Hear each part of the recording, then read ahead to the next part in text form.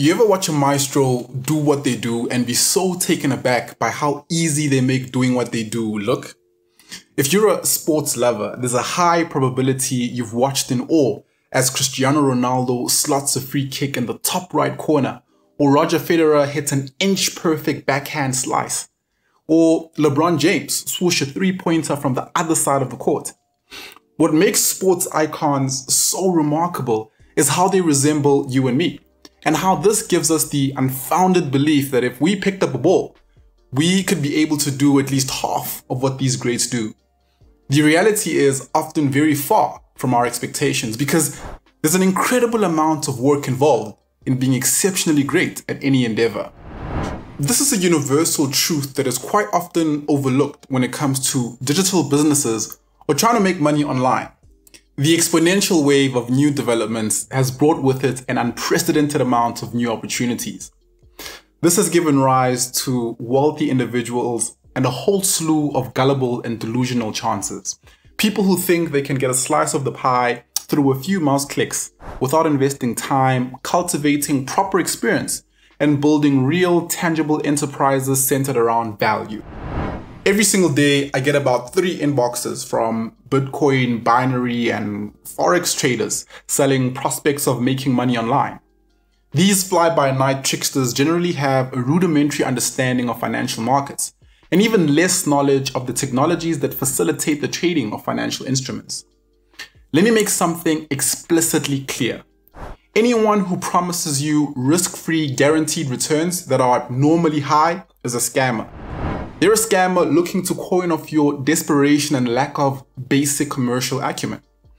Anyone who tells you building an internet business and making millions from the comfort of your home is easy and anyone can learn to do it in a few days is a bullshit clickbait artist who in all likelihood initially fell victim to the very con artistry they're trying to peddle to you.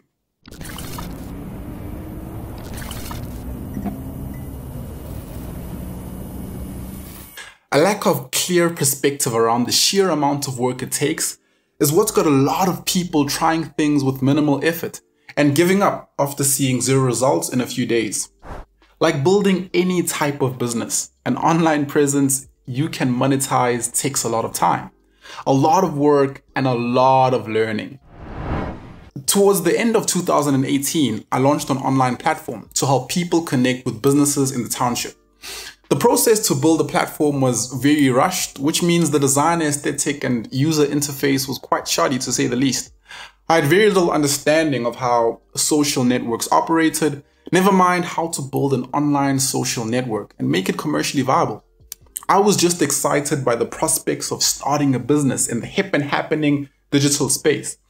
I thought I could watch 1 or 2 YouTube video tutorials and have a profitable business in a few weeks.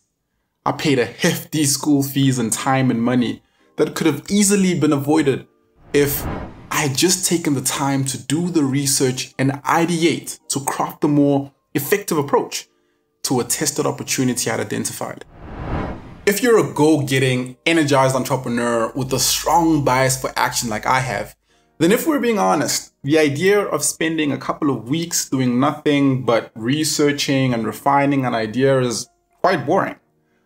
More than boring, for a lot of people who believe execution is everything and ideas are a dime a dozen, research for an aspiring entrepreneur can seem counterintuitive and feel like a waste of time.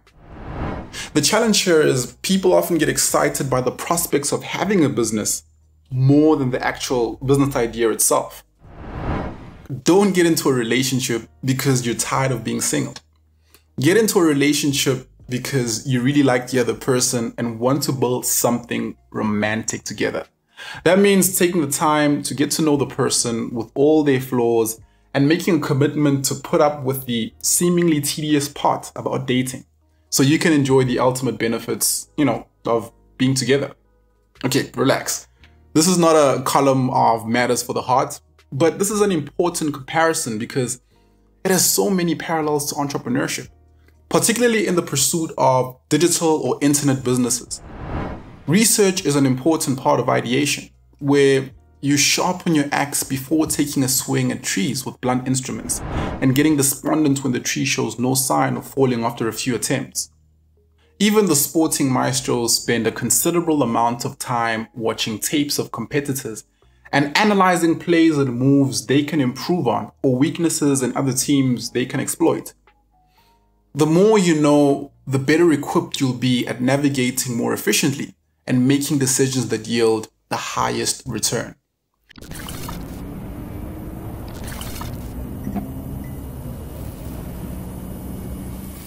Building a commercial model you can scale into a sustainable business is a process of iteration.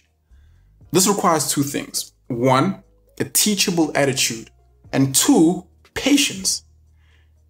The idea here is that you are always testing and tinkering to get a mix that works for you. There are thousands of digital tools available and hundreds more being developed each and every day. And trying to find the perfect solution that hasn't been thought of to solve a huge problem from the get-go is impossible. Whatever idea you develop, you need to have the humility to accept that something like it probably already exists. You also have to accept that there's a high likelihood that your initial product offering sucks. This will allow you to give yourself ample amount of space to grow. Research is important. It's important because it helps you identify avenues you can take to improve your offering, and testing draws you closer to your market by showing you which improvements resonate best with the people you seek to serve. One of the videos I created in my early days of creating digital content is a video about a decision I took to quit my job as a banker in pursuit to make entrepreneurship my full-time life's work. Learning from how well this video performed relative to the other videos on my platforms tells me two things. One, people are drawn to personal storytelling, which means rather than providing my audience with what I feel are useful facts, if I want more engagement with the content I create, I will have better results if I share how I personally apply the entrepreneurship development tools I seek to teach about. The second thing I discovered from analytics of this video is how documenting one's entrepreneurship journey has the duality of being in itself highly engaging content, but also a useful barometer for any entrepreneur to check the progress they're making as they pivot from what's not working and think and iterate towards what's working.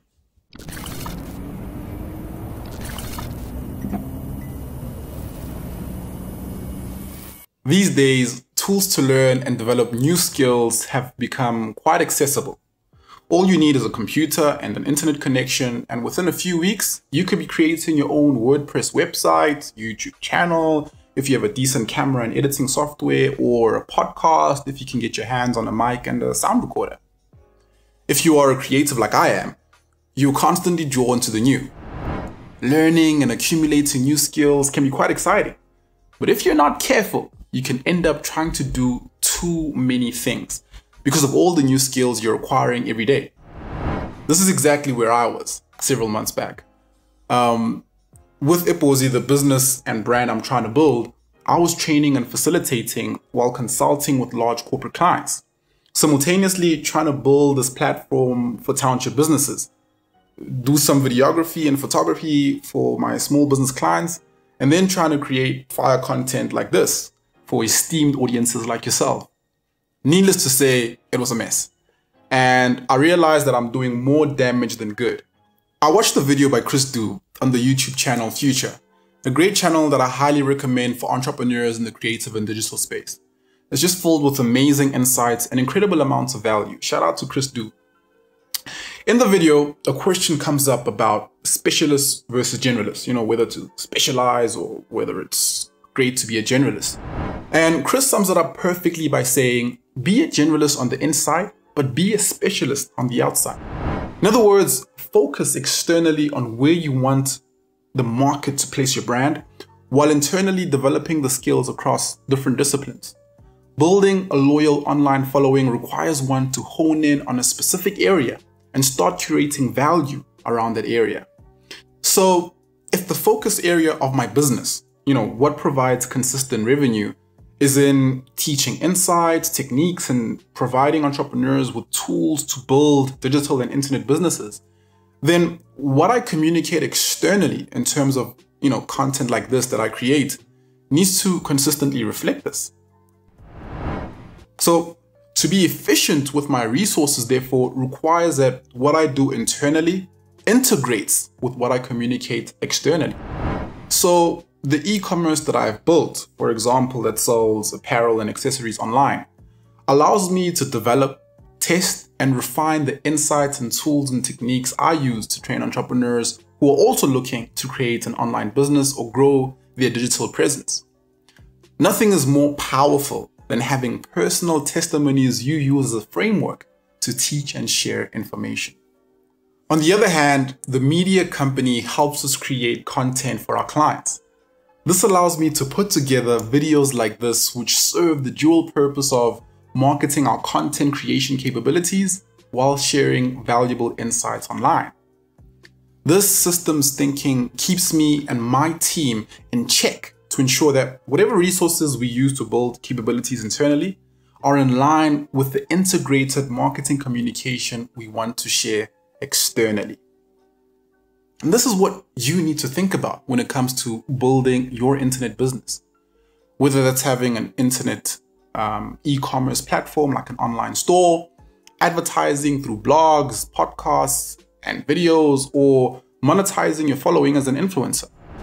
Be mindful of all the moving parts and how you need to work very, very hard to bring them all together in a way that makes business sense. You have to think of your internet business the way asset managers think about their investments.